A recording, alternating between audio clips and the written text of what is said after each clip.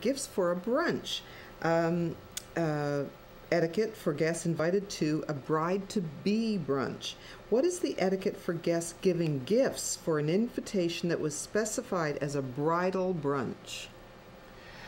That's a good question. I think that basically, if it's a party, it's a brunch instead of a shower or that sort of thing.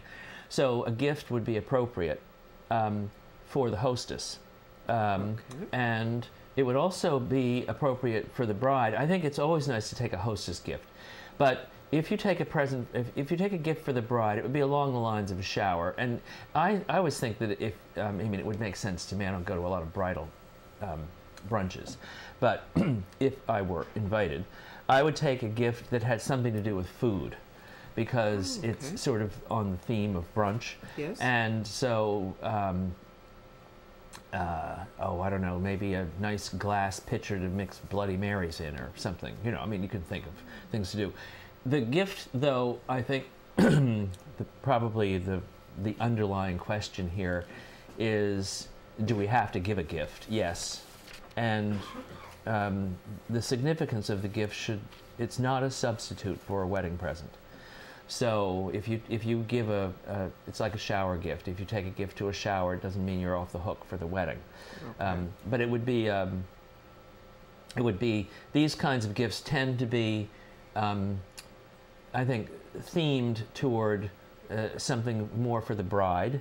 Yes. And something that she could use to produce a brunch, or like in the instance of a shower, it would be something to take care of your baby, if it's a baby shower. If it's a bridal shower, it would have something to do with taking care of your house. Usually, setting up housekeeping. Yes. A wedding present would not be,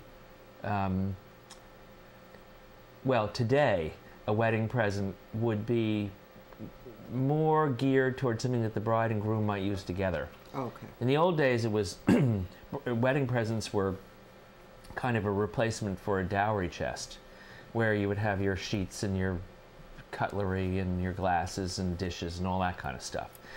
So that's what traditional wedding presents are.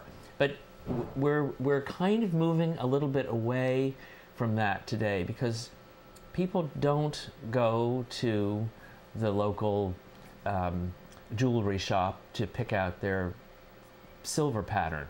It isn't happening. And so wedding presents tend to be more something, well, they would like this. But in this case, this would be for her, and it would be for, I think, it should be something that she could use to, in the same vein as a brunch. Okay.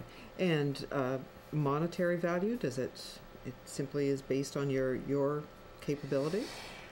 Yes, I think that's the case. I don't think when you're going to a party, there are going to be other people there. You don't want to stick out.